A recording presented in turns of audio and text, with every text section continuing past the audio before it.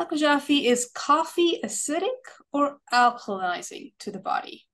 Well, we have just reviewed that question, and there are surprises in regard to the truth about coffee. Now, I'm going to recommend a specific kind of coffee. Shade grown, generally of a pea berry kind, which means smaller beans that are freshly roasted just before they're sent to you. Now, many problems of mold and acid formation, which occur because coffee is very often roasted many months before it's made into coffee for you. And if you look at commercial coffees, where they want as much coffee as possible, as quickly as possible, you end up with more caffeic acid. You end up with more acid. Don't recommend that. I do not recommend that. My favorite personal one is called Old Hawaiian. They have just come back into production, so you can say hello to Misha and look up Old Hawaiian True Kona coffee, roasted more or less just within a day of them sending it off to you. And if you buy 6 or 12 at a time, the price is quite reasonable. There's another company that I think is excellent. They certainly are saying the right things on their website, called Life Boost.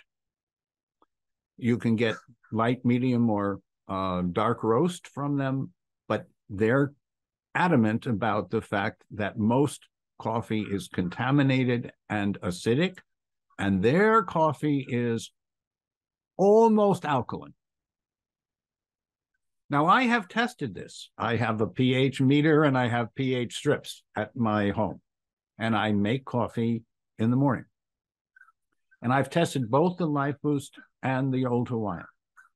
Old Hawaiian is slightly more toward the alkaline side, but Life Boost is 6.8 to 7.0, which is quite good for coffee. So I do enjoy a cup of coffee in the morning. That helps me to some extent focus my day, but I never have 2 cups of coffee because the effects of caffeine are biphasic. A little bit is good for you, more is not good for you and will make you jittery and less functional, less productive. So don't just stoke up on coffee thinking that it's going to energize you. There's a little bit that's beneficial and then more that's not. And in many situations, that's the way life actually is. It's biphasic. A little bit is okay and good for you, especially if you have it in variety. And so I'm glad for the question, because the question is coffee acid or alkaline? I'm favoring the more alkaline-like coffees, the ones I mentioned. But I'm also adamant about testing to make sure there's no heavy metals, there's no mold, there's no chemical contaminants, there's no fungicide, there's no biocide, there's no pesticide, because very often the commercial coffees, which are not shade grown and not pea berry, have a lot of pesticides applied to them. And if you talk to the growers, they tell you they have to do that.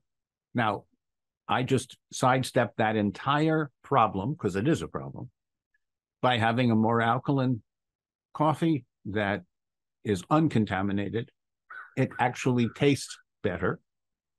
It raises my dopamine levels, the warmth, the aroma, the taste of coffee. So I do enjoy it. But as with other aspects of my life, I want the healthier available version. so that I can apply nature, nurture, and wholeness. I can apply nature's alkaline way, nature's pharmacy to my coffee.